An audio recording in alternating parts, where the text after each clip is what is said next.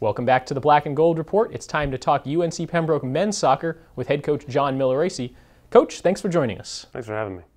You took over the head coaching position in February, becoming the 8th head coach in program history. For our fans who haven't met you yet, tell us a little bit about your background and your road to UNC Pembroke. Sure. From Charleston, South Carolina originally. Played collegiately at Georgia Southern and was an assistant at Georgia Southern, was a grad assistant there, then associate head coach at Gardner-Webb, then a head coach at Covenant College, head coach at John Brown, head coach at King University, and now here at UNCP. In some ways, it's a quick turnaround from February to now in terms of getting ready for a new season. What are some of those challenges and what have you been doing for the last 6 months? Doing a lot. There's a tremendous amount of challenge anytime you take over a program. Fortunately, this isn't my first time doing this.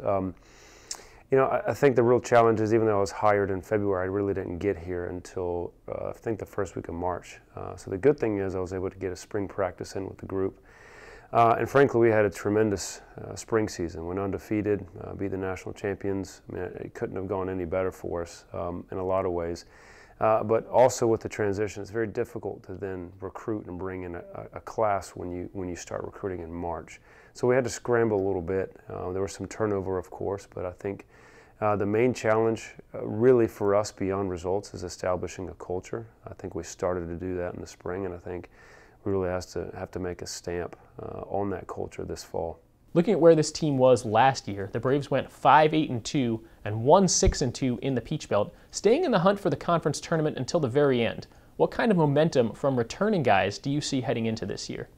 In terms of momentum, I think really we're going to refer to the momentum in the spring. I think when you look at a year ago, new coaching staff, a lot of different players, we can refer to some things in the fall, not that it was all bad, but I think definitely the spring is what we're looking to really drive us forward and give us momentum going into this season.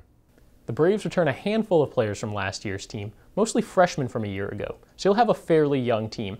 What are some pluses and minuses to that? Well, the good thing about a younger team is there's a little more spry and energy to them. That's a good thing. The one challenge we're going to have is we're going to be very inexperienced. I think we're going to rely very heavily on that sophomore class to really lay the foundation for the future for us. I think these new players, we need to give them responsibility, but it has to be limited. We have to really rely on the returning players.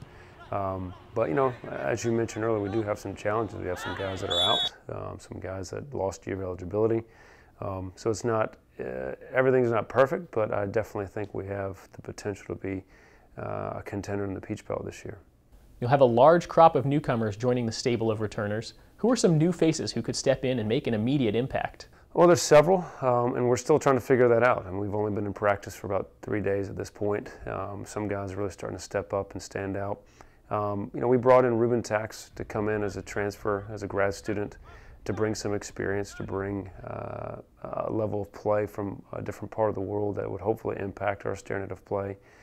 We have some good young players that have come in as well. Marco Garcia has come in and done quite well. There's several others that have stood out, but I think right off the bat, I think Ruben's definitely going to help. And I think there's some other young ones that we're waiting to see. But you never know with freshmen.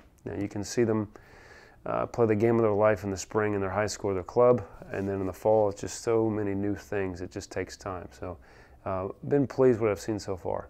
The Braves play 7 games at home this year, including 3 against Peach Belt Conference foes. You also play most of those home games in September. What are 1 or 2 games that you're looking forward to, especially with regards to the home schedule? In terms of which teams, I don't think we really have any teams highlighted on the schedule. I think one of the goals that we have is that we want to be fun to watch. We want to encourage the student body to come out and watch us play, not just because of the soccer, but because of who we are, how we hold, the standards we hold ourselves to.